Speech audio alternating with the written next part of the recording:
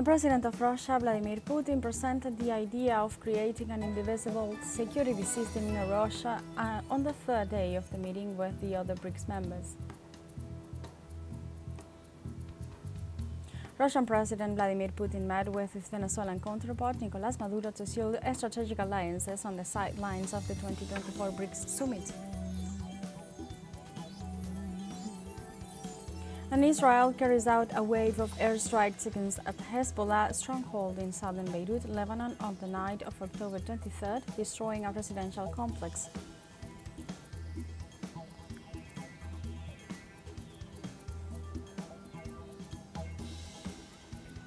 Hello and welcome to From the South. I'm Alejandra Garcia from teleSUR Studios in Havana, Cuba. We begin with the news.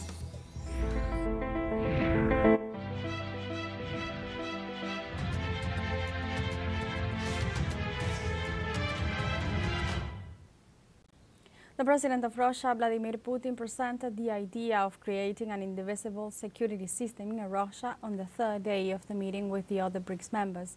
The Russian head of state highlighted that this system should be built on an inclusive and non-discriminatory basis. Putin argued that it is about ensuring security, common effort, stability, and setting out conditions for the breakthrough of all states and peoples in Russia.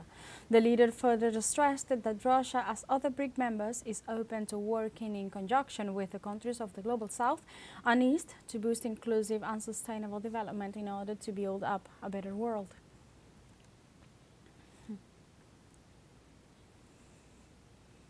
Likewise, the Russian president praised the capacity and strength of the BRICS members and partners countries to lead the world to be part of an equal global security system and to contribute to the global development.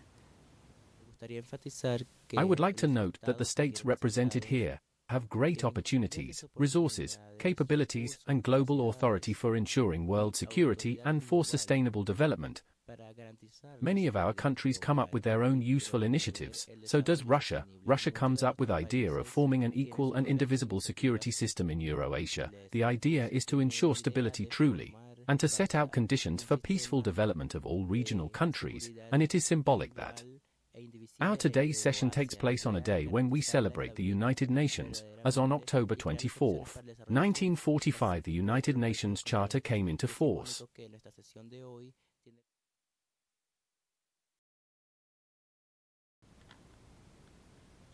The 16th summit is coming to an end, and in this context, let's listen to all the highlights of this multilateral event with a special envoy, Juno Suner. Good afternoon from the city of Kazan in the Russian Federation, where the Russian President Vladimir Putin just minutes ago finished his final press conference, kind of officially closing the summit. He is still maintaining, as the other leaders also do, some bilateral reunions, but this was on behalf of the BRICS, the last official statement, and he provided important informations, the Russian president. He summarized the Russian activities during the BRICS presidency and emphasized that it continues until the 1st of January with further events taking place within the BRICS context. He said 200 events, conferences, the business forum have taken place during the year. He mentioned the BRICS sports event, BRICS women's events, and he said that these are continuing until the end of year. He said 35 states and 6 international organizations participated in this summit, where, according to the Russian president, truly independent and sovereign states have gathered together, that have chosen to choose their own path. He summarized the activities of the conference within the 3 chapters: politics, security, trade, investment, and cultural activities and connections. And he said that then he came to speak about the BRICS Plus platform, which revived future cooperation with its members, and he set the goal again to establish I quote, a more democratic, inclusive and multipolar world. He emphasized that interbank communication, settlement agreements, new development activities will continue, and he provided the news that Dilma Rousseff will continue as chairwoman of the new development bank, despite the fact that Brazil takes over the presidency next year of BRICS. So the president of the new NDB and the pro tempore president of the NDB will both be Brazilians. But he said everybody knows that we are under Western pressure, so we don't want to lay our burdens on the bank. So the Dilma Rousseff's time has been expanded. Very important statements came from the Russian president regarding the BRICS expansion. He mentioned again that the BRICS countries have established a new category, the partner country category, emphasizing that BRICS is open for everyone. And then he explained that during the summit, the delegations have held meetings with each other to come to a consensus about whom to invite to this partner country status. There is a certain consensus about certain countries, which the Russian president did not reveal, but he said there is a consensus, and he said these countries will now receive an invitation by BRICS, and if they respond positively, then they will be invited to officially get the partner country status. And then in the questions and answers part, he was asked whether Brazil was vetoing Venezuela's application for BRICS membership. And the Russian president said that he had a talk with the Brazilian president the day before yesterday, and that they clearly have different positions regarding the Venezuelan elections. Putin emphasized that there are electoral laws in Venezuela, that Venezuela has complied with these, and that the actual President Nicolas Maduro has won the elections.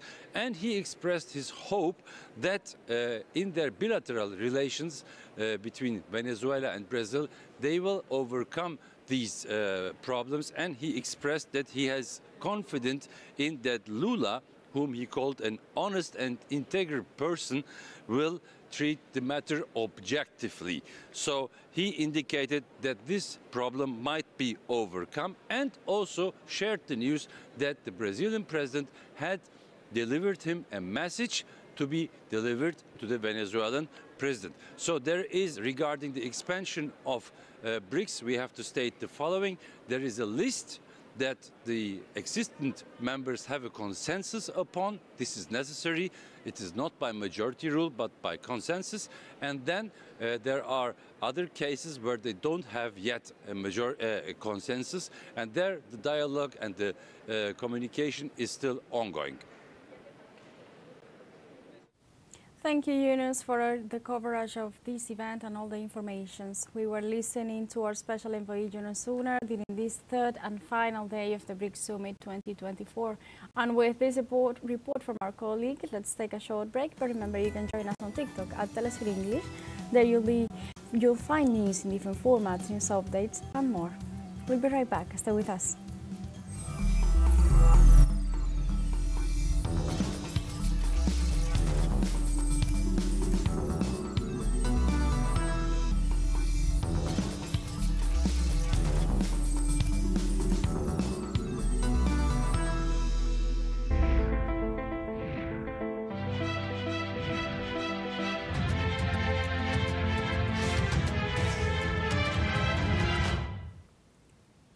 Welcome back to From the South. To go deep into the relevance of the 16th Summit of the BRICS 2024, from Ecuador, we invite political analyst Eduardo Meneses. Hi, Eduardo. Thank you for your time here in From the South. Thank you for the invitation. The BRICS Summit comes to an end after 3 days of intense debates. Can we say that this event will mark a before and an after in the world's political order as a counterweight, or we could say as a counterweight of hegemonic powers? Well, I do believe that this forum is specifically suited for answering the challenges that we are living right now as a historic moment in terms of the war scenario that is being structured in our planet, in different conflicts, Ukraine and Russia, the genocide in Palestine, all the tensions that the US are financing against China through Taiwan. So definitely, I think that in the middle of this growing tension between the US and the emerging multipolar world, this forum has had a very specific and important role, which is confirming its proposal to a restructuring for the global governance. So in that sense, it is very important. There are still many things to be built, but the dynamic that this forum is taking in this historical moment is key for the next decade. The meeting took place amid an uncertain international scenario marked by the Israeli genocide against the people of Palestine and as well as the increased aggressions against Lebanon and Syria. How the summit has been a space to voice the suffering of the peoples of the Middle East? So I think that we could see three main things here. The first one is when we observe how the BRICS are expanding to new members, we definitely see Egypt, Iran, Saudi Arabia, United Arab Emirates, Ethiopia. And this is an expansion which is very different from the traditional Western-led governance, which is including G7, G8 groups they are trying to have an hegemonic perspective from the Western perspective led by the US. So that's a first point where definitely the Middle East countries are more and more involved and more taking account in this new multipolar order that is emerging, which is not something that someone decides. It is a reality from the economic, geopolitical facts. There's a second very important point, which was highlighted in the declaration of this summit, which was the total support for the inclusion of Palestine as a complete UN member. So this, again, this has been a position that has been already been defended by all the countries in the BRICS, but having this regional support perspective as a whole new perspective of multilateralism is essential to support the Palestinian right to have a state which is recognized, which deserves to live in peace, which has to be respected and not being occupied by military forces, and even worse, being a victim of genocide. But the third one, and I think that would be maybe the most important point in terms of long-term perspective, is the concrete support for a reform of the UN Security Council. We have been seeing that in many forums, but we have now the BRICS officially in its declaration claiming the need for a new architecture of the UN and specifically the Security Council, where we should have a Security Council which is more inclusive of new members, being emerging economies, but also developing countries, reducing the veto power that has only the 5 permanent members of the Security Council, and also much more transparency and accountability of what decisions taken there. So all of that makes a very clear signal towards the necessity of thinking how Palestine cannot become or cannot open a new era of brutality, of violation of human rights without anything happening, right? So this is a very important message. Right. Eduardo, Israel's policy of blockading Gaza has resulted in hunger and dire health conditions for the population. Also, the U.S. blockade against Cuba similarly has resulted in difficult conditions for ordinary Cubans. So how do you see blockades and sanctions as a foreign policy tool when this affects mainly the population of a country? Well, this was also a very important point discussed in the BRICS Summit, right? There was this clear denounce made about how these unilateral sanctions are being used as an imperialist tool by the US and some of the European allies against countries that do not align with their geopolitical goals.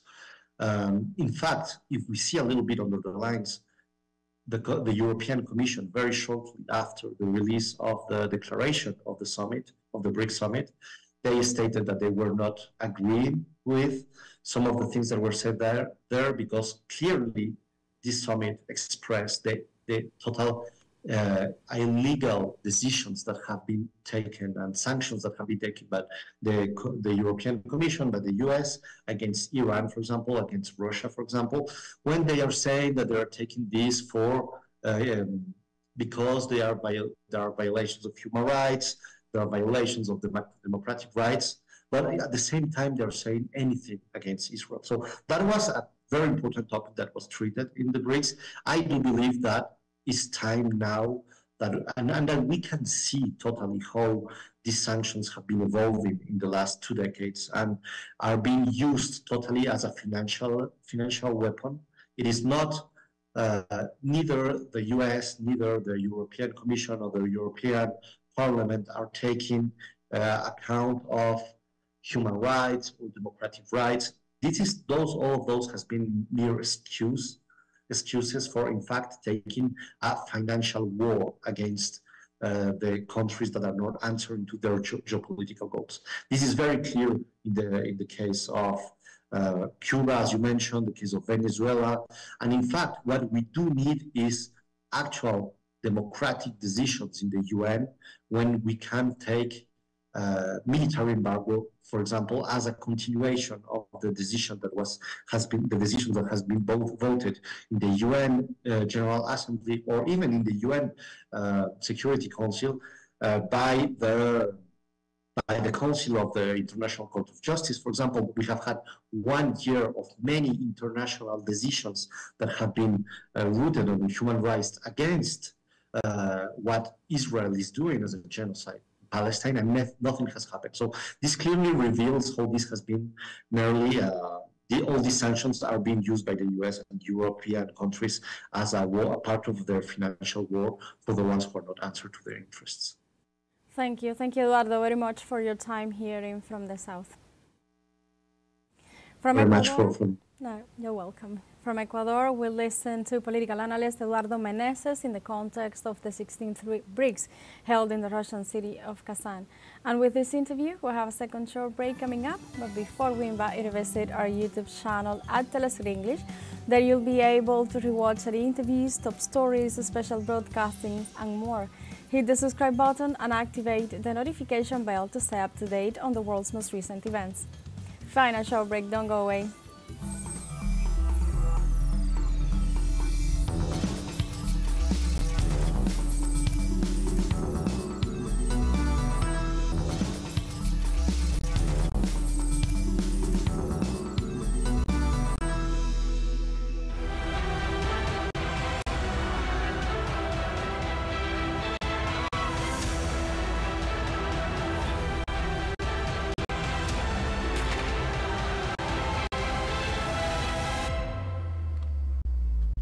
Welcome back.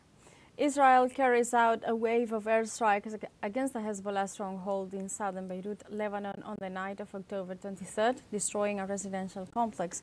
The raids came after the United States Secretary of State Antony Blinken, on visit to Israel, told its ally to avoid further escalation with Iran. Israel is fighting Iran's backed Hamas in Gaza and Hezbollah in Lebanon, and has vowed to retaliate against Iran for an October 1st missile attack. In Lebanon, the official national news agency reported at least 10 Israeli strikes on Beirut's southern suburbs after the Israeli army issued an evacuation warning for the area. Moreover, 4 Israeli strikes hit a residential complex near the southern suburb of Lailaki, completely destroying it and causing a large fire. The Lebanese resistance Hezbollah confirmed the assassination of Hashem Safi al-Din after an aggressive criminal incursion of the Israeli army. Hezbollah announced on Wednesday the death of the chairman of its executive council in a Zionist aggression. Following the announcement, the Lebanese resistance expressed its commitment to the martyrs to continue the path of resistance and struggle until achieving the goals of freedom and victory. For many years, Sayed Hashem Safi al-Din headed the Executive Council and its different institutions and units. He worked in multiple fields related to the task of the resistance. Furthermore, for a long time, Safi al-Din devoted his life to Hezbollah and was close to the resistance fighters and loved the families of its martyrs.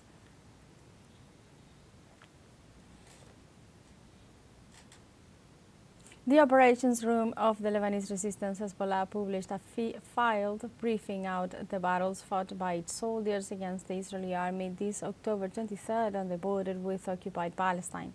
The report confirmed the losses inflicted on the enemy in terms of equipment and numerous officers and soldiers along the 5 axes of confrontations of the front line until reaching their position deep in occupied Palestine. According to the briefing, the casualties counted in the actions exceeded 70 dead and 600 wounded officers and soldiers, in addition to the destruction of 28 Merkava tanks and 4 military bulldozers, 1 armored vehicle and 1 troop transport. 4 Hermes drones were also taken down.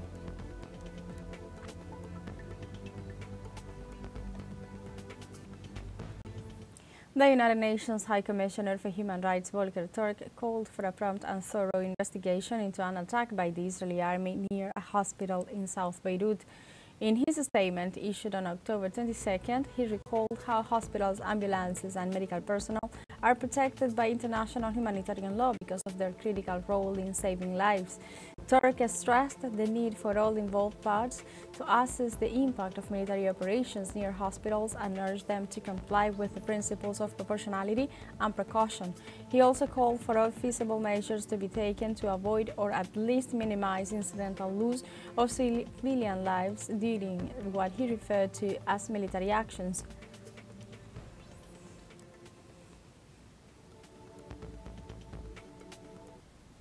In the last 2 weeks of military attacks, Israel massacred more than 770 Palestinians on the Habalia refugee camp in northern part of the Gaza Strip.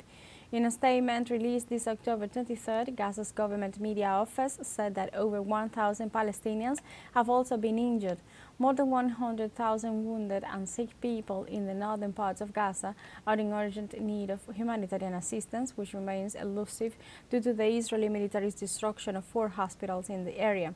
Habalia has been on the focus of Israeli operations for 19 days. The United Nations said that no trucks of food, water or medicine have entered the northern Gaza Strip since September 30.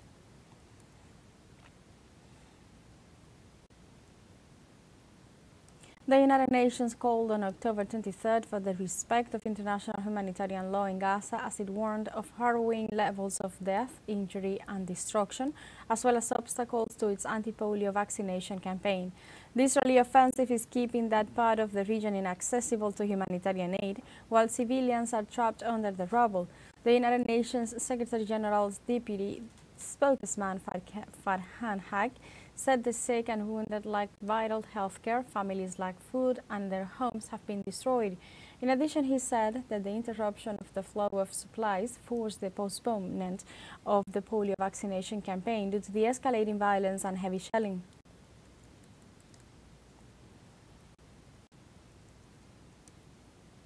We have come to the end of this news brief, but you can find these and many other stories on our website at telesurenglish.net and join us on social media. We are on Facebook, X, Instagram, Telegram and TikTok as well.